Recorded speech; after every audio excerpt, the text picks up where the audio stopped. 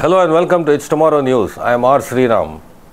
UK's hottest day of the year expected as heat wave nears. The UK's hottest day of the year could be seen in some areas on Tuesday, potentially bringing an official heat wave. Parts of southeast England are forecast to reach temperatures of 32 degrees Celsius, equivalent to 90 degrees on the Fahrenheit scale. The Met Office said some places in England and Wales are likely to meet heat wave criteria later. But it might be short-lived, with a yellow alert for thunderstorms issued by the Met Office across large parts of both nations later in the week. A yellow heat health alert has been issued for all areas of England, except for the northeast and northwest by the UK Health Security Agency.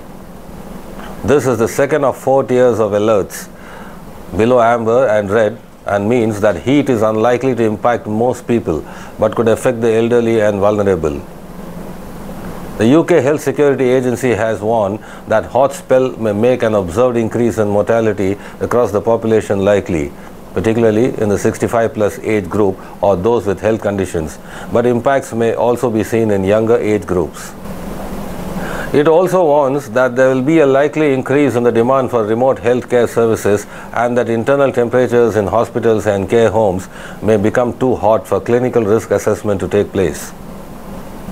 Many parts of the country will experience temperatures 4 to 5 degrees warmer than average for this time in July, BBC Weather said.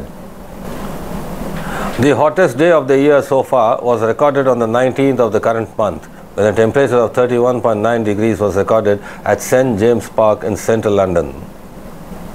The Met Office defines a heat wave in the UK as when a location records a period of at least 3 consecutive days with daily maximum temperatures meeting or exceeding the heat wave temperature threshold. It is possible that criteria will be met in a few places on Tuesday. In the London area, that threshold is 28 degrees. For Scotland, Northern Ireland, Wales and most of Northern and Western England, it is 25. If nowhere in Scotland reaches 25 degrees on Tuesday, it will be the first July since 2010 that temperatures there have not reached this level.